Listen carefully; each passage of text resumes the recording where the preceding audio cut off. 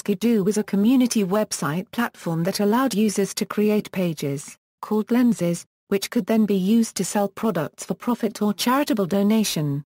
The site reportedly consisted of 1.5 million hand-built lenses as of October 2010. On August 15, 2014, Seth Godin announced that HubPages had acquired Squidoo. History: development on Squidoo started in 2005, with the launch of a beta testing period in October of that year.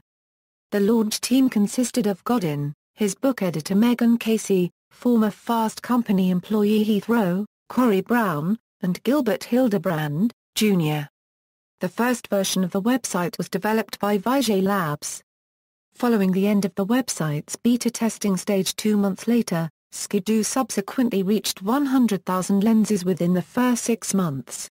HubPages acquisition On August 15, 2014, Godin announced that Squidoo had been acquired by HubPages, and stated that the aim was to relocate some of Squidoo's content to its new home at HubPages by October 1, 2014.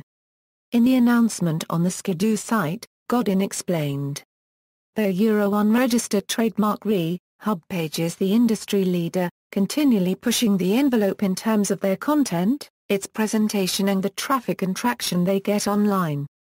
The best way we know to serve our users is to give them an even better place for their content, and when I talked with Paul Edmondson at HubPages, it became clear to both of us that combining these platforms leads to a stronger, more efficient, more generous way to share great stuff online."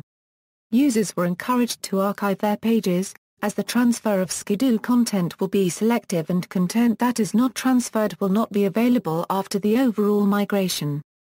Godin also published an FAQ section on the Squidoo website to further assist users in relation to the transition. Site structure: Squidoo was a user-generated website that used the lens concept as its primary feature. In his e-book Everyone's an Expert, Godin describes a lens as focusing light and showing us what we need to see. The site also allowed content creators to earn revenue from referral links to websites like Amazon.com and eBay.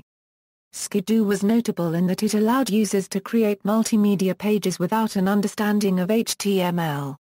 The users who created lenses were called lensmasters. A lensmaster could be anyone with an interest in a specific subject. They did not need to be externally recognized experts. In Squidoo's early stages, Godin noted that Martha Stewart and Jane Goodall's lenses did not receive large amounts of traffic, whereas lenses on MySpace and the online game Line Rider were among the site's most successful. Squidoo contained lenses on 35 different topics, including food and cooking, green living, about me, and business. Squid monsters, squid trophies, and an experience point system were additional features that were later introduced. Godin explained in January 2006 that the company intended to start a profit-sharing system for participants based on advertising and affiliate links, whereby lensmasters would receive a commission if their lens included links to buy products. Reception: after its debut, Squidoo was profiled in CNN, The New York Times, MSNBC, and The Washington Post.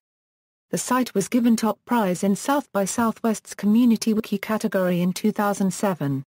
Squidoo challenged established information websites like About.com and eHow for traffic, while it remained similar in unique visitor numbers to newer models like Mahalo.com and HubPages.